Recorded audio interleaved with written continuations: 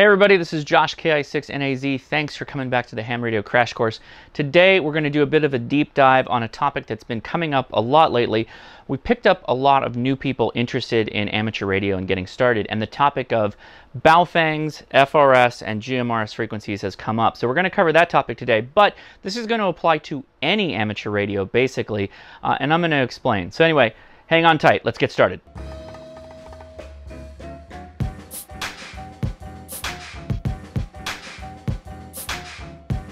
So what I'm going to endeavor to cover today is it legal to run FRS and GMRS frequencies on this radio? Spoiler alert, it's probably not. For FRS, it's pretty much a given that this is not approved for FRS. It's not really approved for GMRS, but we're going to talk about that. And the journey starts with kind of a complicated thing that we've got to dance around a little bit.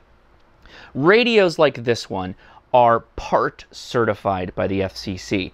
Part 90 includes LAN mobile radios, Part 95 is FRS and GMRS, Part 97 is amateur radio. The part documents, and basically it's a big long document that explains the rules to get certified to be a part of that radio accreditation. Part 90 LAN mobile radio is used for like business frequencies, like the drive-through at the Wendy's or Walmart, things like that, where you have a couple of frequencies that you pay the FCC to access and you get your radios programmed to use it. Generally, unless you're dealing with a counterfeit Baofeng or one that's running fast and loose with the law, Baofengs are Part 90 certified. Okay, remember that, Part 90 certified.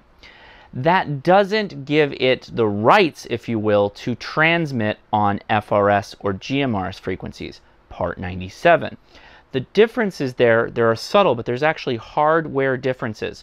This has a removable antenna, a front programmable screen, and runs 4 to 5 watts maximum output. FRS radios have much restricted output levels, and antennas cannot be removable, and you definitely can't program in whatever frequency you want in the front. Case in point, this little unit in here really only has controls to move up and down pre-identified channels, FRS channels, and change the volume, and a couple of other things. But this is just a family radio system radio. That's all it's for, is to just have a couple of channels you can cycle through and use. So the issues come in the fact that this is a Part 90 radio. It's not a Part 95, as I've mentioned. However, and this is where it starts to get a little confusing, Baofengs do produce radios that are Part 95 certified. You do have to look for them. They have separate model numbers. It's certainly not the UV5R, and they're going to look a bit different. Mainly, it's not going to have that keyboard in the front, this keypad, and it will likely have some kind of control in the top to switch between channels, and those channels will be preloaded from the factory, and they'll be for GMRS or FRS. Key point of note here as well, FRS does not require a license for use.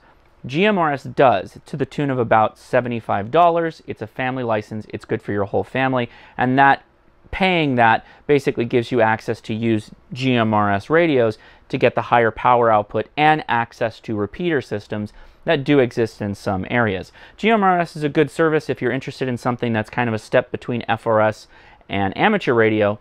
GMRS sits right in the middle and might be good for your family, particularly if you have family members that want to play radio but don't want to get their amateur radio license yet. Now, the last thing, Part 97 amateur radio. I said this is Part 90 certified. Well, what is Part 97 certified? Well, that's more like my FT3DR behind me made by Yaesu. Does that mean we can't use these in the amateur radio frequency space? No, not at all. And the reason for that is, unlike FRS and GMRS, which has very rigid restrictions on use, meaning from the factory the radios must be hard-coded, hard-locked to the frequencies that they're operating on, amateurs have a very wide access of frequency space that they can use, particularly in the 2 meter and 70 centimeter band. You can take a Baofeng, make sure it doesn't program outside of the amateur radio spaces via its programming, or just don't use it there, and you're fine to operate as an amateur in that space. Because again, we're licensed individuals, we understand the rules, we understand it's illegal to transmit, yes, on FRS frequencies with a Baofeng, or just as an amateur in general using your amateur radio equipment. That would be unlawful. If you took your amateur radio equipment that's kind of certified by you, the amateur radio licensed individual, is saying, yes, I know this is in good operating order and is operating within the frequencies of my privileged area. Before we go any deeper, I kind of want to unpack what I just said about amateur radio. I can go take an electronic device, take it apart, and make a radio out of it. As long as I can guarantee it's transmitting in the frequency spaces that I'm allocated in, it's lawful. You can't do that with FRS and GMRS. That would be illegal if you transmitted in those spaces, because those radios are not type accepted for use in that space. Amateur radio operators don't have to worry about that, though, because we are licensed to use those radios on those frequencies, and we guarantee that it's following the guidelines set forth by the FCC. So if you're ever curious or you don't really know how to go forward with your radio, pop it off, right? Take the battery out in the back and look at the label. The label should say something like FCC and then have a serial number.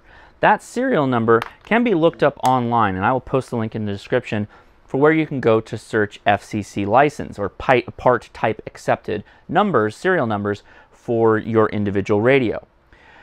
The Smoking Ape, who's another YouTube channel, did a deep dive on looking at these labels. I'm not going to try and recreate what he did. I'll post the link in the description to his video. He did a really good job, and you should go check it out. But to summarize it a bit, radios that have been type accepted in the past often will have a serial number. And if multiple revisions of a radio come out but don't deviate greatly from the electrical components from the first one, they can generally use the same ID with subtle variations and maybe subtle name changes. That's okay. So if you do see an FCC logo and then a number, you're likely okay. But, and this is where the Baofeng and other Chinese radios comes in, we can't really guarantee what they're doing or really what they're thinking when they made and produced these radios. There's some quirky business going on at sometimes, so it's always better to be a little safer than sorry. So when you ask me oftentimes on the Ham Radio Crash Course Facebook group and the Discord, should we use these on FRS, or why can't I just use this on FRS and GMRS? Well, one, because it's really not legal. And while the FCC is not really pursuing people that do this, and generally I would assume people are operating lawfully when they use a Baofeng on FRS, GMRS, in the hard rule of the law, it is illegal. But I will repeat what I just said. The FCC is really not policing this. So you would be transmitting with more power and most likely much better antennas by using a Baofeng on FRS frequencies. Likely, though, nobody's going to come after you unless you're doing something very nefarious with it. If you're just talking to your family at Disneyland, or I guess from one room to the other room while we're in the human malware virus world, likely no one's going to really make a fuss. Okay, so we covered Part 90, Part 95 to a point, and amateur radio using Baofengs. And again, this is going to apply to just about any radio, because while these come from the factory with no restrictions on their frequency, other radios, like my Yaesu FT3DR there in the background, is locked to only the amateur radio frequencies. However, most amateur radio companies have kind of a backdoor built into these things. There's usually a capacitor or a wire you can snip and remove, and all of a sudden it opens up frequency transmit capability in a much wider space than the amateur-only space. That historically is referred to as the MURS cap mod. MURS being Military Auxiliary Radio Service or System, I forget.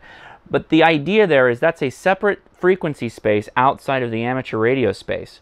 And when HTs like that one, or way back in the past, when HTs started getting popular, they would use amateur radio radios for amateur radio and for MURS, which is a volunteer military system.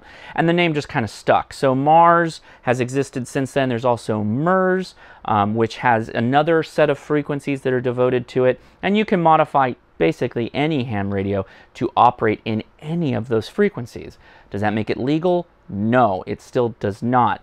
But again, people have been doing it for decades, and there's very few instances I can think of where people get busted by the FCC unless they're doing something very illegal. So keep that in mind. So lastly, the thing I want to hit is GMRS, transmitting to GMRS on the Baofeng. It's true that this just can't do FRS limitations. It's way open in comparison to the FRS rules in Part 95. Part 95 for GMRS, though, is a bit more open. You can have a different antenna. You can have much higher power output to the tune of an HT. Where you kind of run into some trouble is with this front programmable faceplate. That is a little bit problematic when it comes to GMRS rules. Many people make the statement that Baofengs are probably fine on GMRS. And again, nobody's really coming after you. I'm sorry to repeat that again. So I kind of feel the same, but given that I do kind of have this platform and I don't want to lead you astray, and reminder, this isn't legal. I'm not a lawyer, so this is not legal advice. I'm just kind of giving you the lay of the land in case you didn't know this. But it's generally my job, or at least I try to, steer people away from what they might get themselves into trouble with amateur radio. That's one of the things I try to do. So generally, my piece of advice is don't use these on FRS and GMRS. Use them for amateur radio. That's what they were kind of designed for. So what do you do then if you've programmed FRS and GMRS on these? Well, you can use chirp, like the video that I put up about a month or two ago. You can tell chirp not to transmit on the FRS and GMRS frequencies. That's fine. You can just listen to FRS and GMRS and not key up. That's legal too.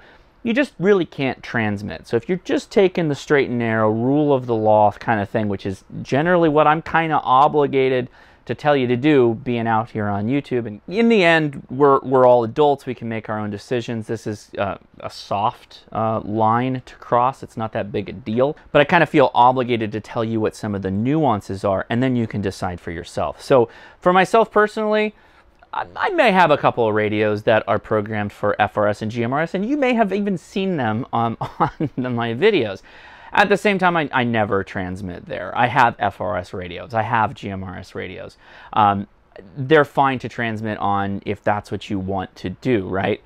There's not a whole lot of reason to have it all here, although I understand the argument of why you might want that. So I have included all the links to the Part 97 documentation provided by the FCC. I provided the link to Smoke and Ape's really good video that he does kind of dissecting FCC stickers, so make sure to check that out. If you have any more questions on where you can use FRS or GMRS frequencies and if you can run them on a Baofeng, post in the comments below. I know this can be kind of a heady conversation, and again, I'm just giving you what I think is the letter of the law, and again, you decide. You're the adult here. Generally, we don't advocate people do that on the Ham Radio Crash Course Facebook group, Discord, etc. So just keep that in mind if you're posting about it. But you know, remember, we're just trying to build a larger ham radio community, and it helps to provide the information so you can decide, but that doesn't necessarily mean we're recommending it. Anyway, I'm Josh, KI6NAZ. If you enjoyed this, give me a thumbs up. If this was helpful, give me a thumbs up. Consider subscribing, because I do a live stream every Saturday at 5 p.m. Pacific Standard Time. Do check out our Facebook group and our Discord, and thank you very much for watching. See ya.